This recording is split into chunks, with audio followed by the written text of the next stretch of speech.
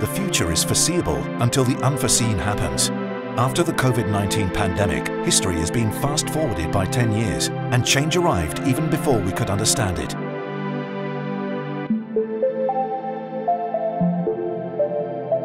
Just as happened back in October 1582, when, in order to adopt the Gregorian calendar, the Pope ordered that everyone skip 10 days in that month, making it the shortest month ever, just 21 days long. Even then, workers received their full month's wages, even though they didn't work for those 10 days, just as happened in 2020, when they received financial support for the period that they were under enforced coronavirus lockdown.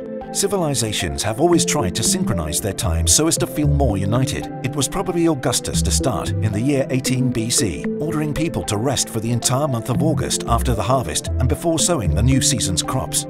400 years later, Emperor Theodosius made Sunday a compulsory day of rest, starting the weekly rhythm as we know it. Agriculture gave society the monthly rhythm. Religion gave it the daily one. The first thing Robinson Crusoe did after being shipwrecked on the island was to build a calendar so he would know when Sunday came around and continue to feel like he was still part of the community from which he had been separated. We then had to wait for the mass media of the 1900s to get into the rhythm of daily hours, with peak hours to go to work and prime time to watch the same films on TV. Then along came the social media that got us in sync in real time, with responses or likes within just a few seconds. We began to feel like citizens of the world, as we all simultaneously were a global community. In 2030, time is no longer what puts us in sync, but rather the reality of talking about the same issues via the social media. We created a society that processes thoughts in unison. Society has become asynchronous. Primetime television has already given way to watching movies on Netflix or Prime Video whenever it suited us. We preferred to communicate via WhatsApp messages rather than phone calls. After the big leap, we cultivate the foods we prefer in vertical vegetable gardens in a perennial springtime. Holidays are not necessarily in August. Even peak hour has ceased to exist. Remote working, which was being tried out by half of US workers and only 5% of workers in countries like Italy prior in 2020, has become the rule rather than the exception after the pandemic and has become a worker's right. All of the physical jobs done by the masses are automated, and suddenly the work of storemen, cashiers, drivers, and even production workers, if not yet replaced by robots, are done remotely. Children no longer go to school altogether, but have flipped classrooms, in which theory lessons are done online at times that suit everyone. And the practical application of the theory learned is done in person in workshops. The concept of opening hours during which services can be accessed have disappeared. Cities and states become self-service and online. The new digital passport recognized by the UN enables any citizen of the world to identify him/herself remotely and access any services to which he/she is entitled whenever they like. In 2054, the last mass synchronization that we have dragged along with us as part of our civilization also falls away. With the cost of energy having dropped to zero, everyone decides when to sleep. Some opt for Tesla and Leonardo da Vinci's polyphasic method with a rest period every 4 hours, while others prefer to adopt Einstein's idea of 11 straight hours of sleep.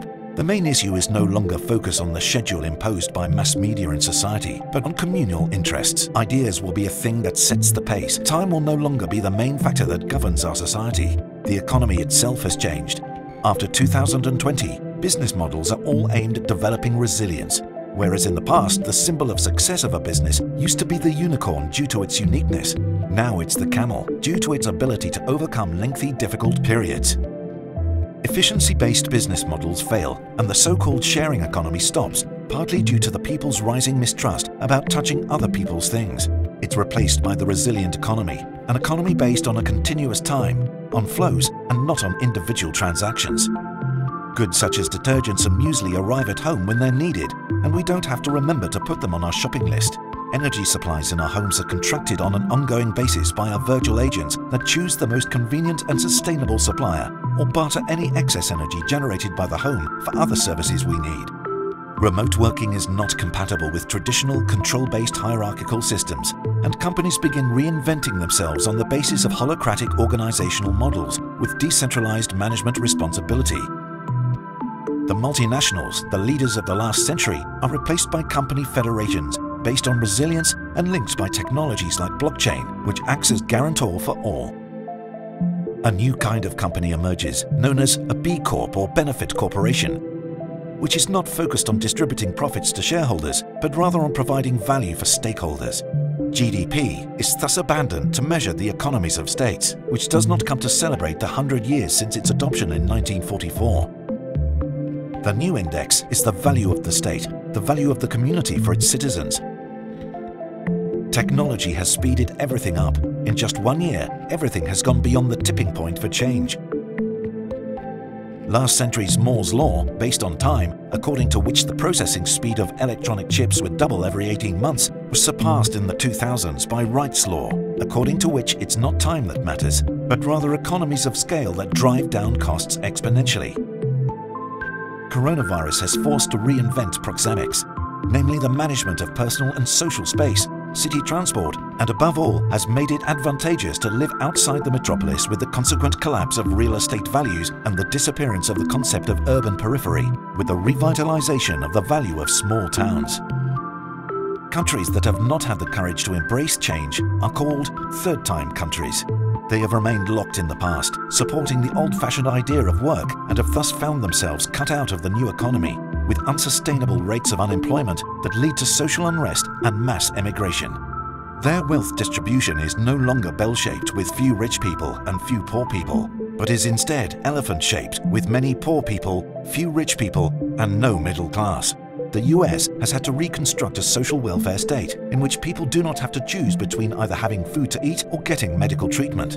China has had to give up on centralized government control of the economy in order to make it more equitable and sustainable. Countries that have prepared themselves by investing in technological resilience, like Estonia and South Korea, have instead managed to achieve the so-called Tiger's Leap and have found themselves leading the pack towards the new concept of evolution, thanks to their infra-regional rather than global supply chains, with investments in sectors such as energy decarbonization and intelligent energy grids that have created millions of jobs around the world, and even introducing new digital citizenship rights, such as the right for everyone to have ultra-broadband connectivity and ability to decode their own DNA to prevent diseases in a targeted way.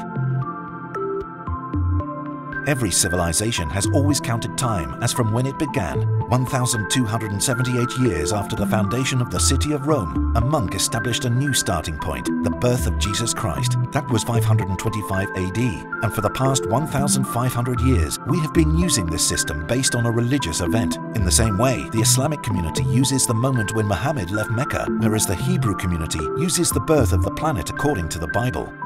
In the future, time has a new beginning. The mental space of people is no longer occupied by the scanning of time, but by that of ideas that only an interconnected civilization can understand. Each time starts from the last idea that we haven't accomplished yet. Man is once again the master of his own time.